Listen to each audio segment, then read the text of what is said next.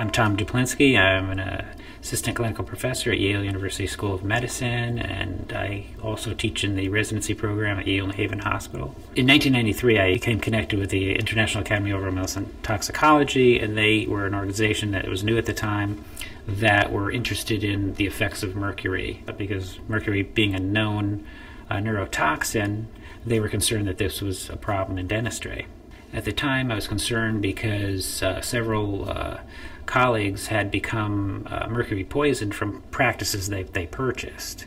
And I knew that this could probably be an occupational risk because, for instance, one person I know bought a practice and was completely fine and then had neurological defects, and then later studies showed that he became mercury poisoned from the practice environment that he had bought because the previous dentist was not very good with mercury hygiene, and there was mercury contamination in the entire office. And it was bad mercury hygiene is what I thought. But later, my exposure to the organization and scientific studies, so based on science, it became quite clear that mercury was constantly leaking from restorations and poisoning the patients, and also was at a high risk for the dentists themselves. The average dentist is really not aware of the risk, and the current study that I had is even brought things to light, even for myself, that the risk is pretty significant, and most people are not aware of the risk and feel that while there's some minor mercury, that it's not a big deal for their health. So that's why I originally designed this study, is to actually see how mercury affects the health of dentists. We just published a study on the health of dentists, and this looked at basically actual insurance utilization data to see what type of medical issues dentists had compared to controls. Basically, previous studies looked at surveys, or they've looked at mortality studies, and a lot of the data that people feel that dentists are as healthy as or healthier than the average person or the general population is based on these, and there are flaws basically in a number of these studies. Previous studies may be are just surveys of what the dentists think is going on. So that's another flawed aspect, is you're asking someone to tell you what their health status is, when that is basically, it's purely subjective. And our contention, certainly after this study, is that dentists may live slightly longer, but they may not be healthier than the general population. And the reason they can actually may have had a longer lifespan is because they had the finances and the means to get medical care, whereas the general population may not. So we wanted to actually look for a method that would be able to actually look at what really was happening with the health of dentists. And the best way to look at that is look at their actual medical claims, to what they're actually being treated for.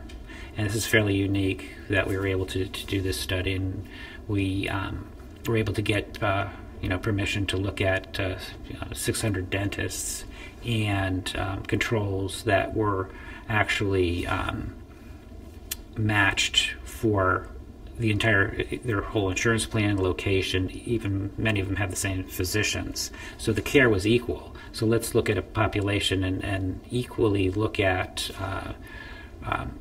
they had equal access to care, and let's see what the problems that they have compared to the general population. And had several categories. We had neurological, psychiatric, cardiac, and respiratory is the four categories we looked at in this population and compared them to controls, looking at actual claims data. So we were able to look at that, and the findings were pretty significant, that showed that the dentists were not as healthy as the general population or our controls.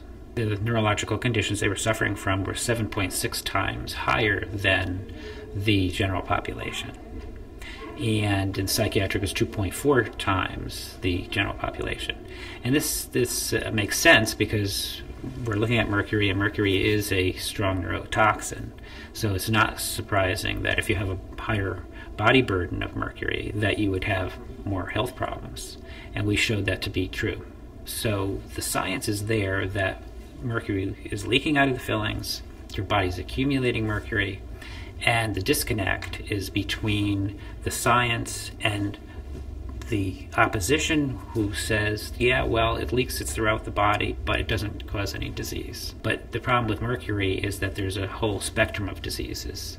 So it's not one thing. And the same person may be exposed to the same amount and be has a body burden that in one person will cause ill effects, and the other person they may be resistant to it. So it's very